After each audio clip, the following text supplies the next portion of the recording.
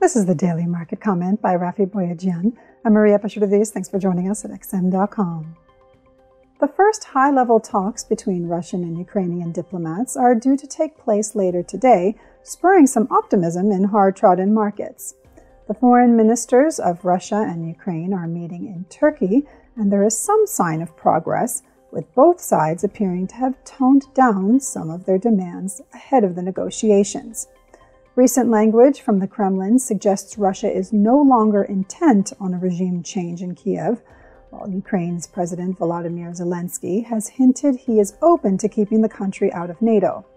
For investors, the talks have been the first encouraging development during this crisis, and the hopes of a ceasefire triggered a short squeeze in oversold equity markets on Wednesday, propelling stocks higher.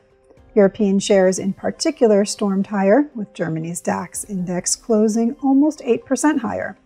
On Wall Street, the Nasdaq Composite led the gains, rallying by 3.6%.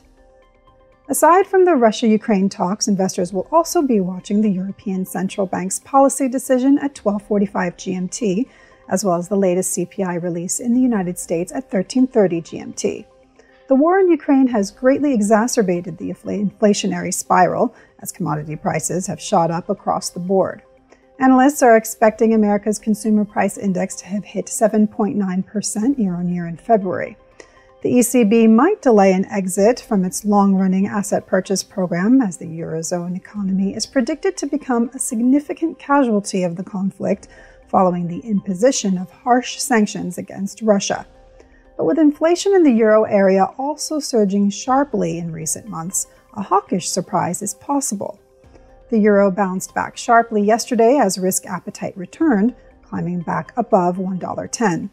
The dollar, meanwhile, took a tumble along with other safe havens.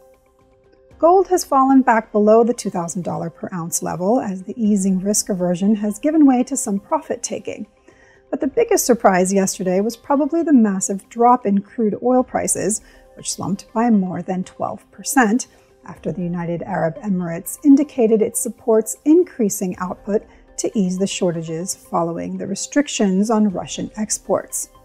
Unexpected demands by Russia in the negotiations for renewing the Iran nuclear deal, which are endangering an agreement from being reached, may also be lifting oil prices today. This is today's Daily Market Comment. Thanks for joining us at XM.com.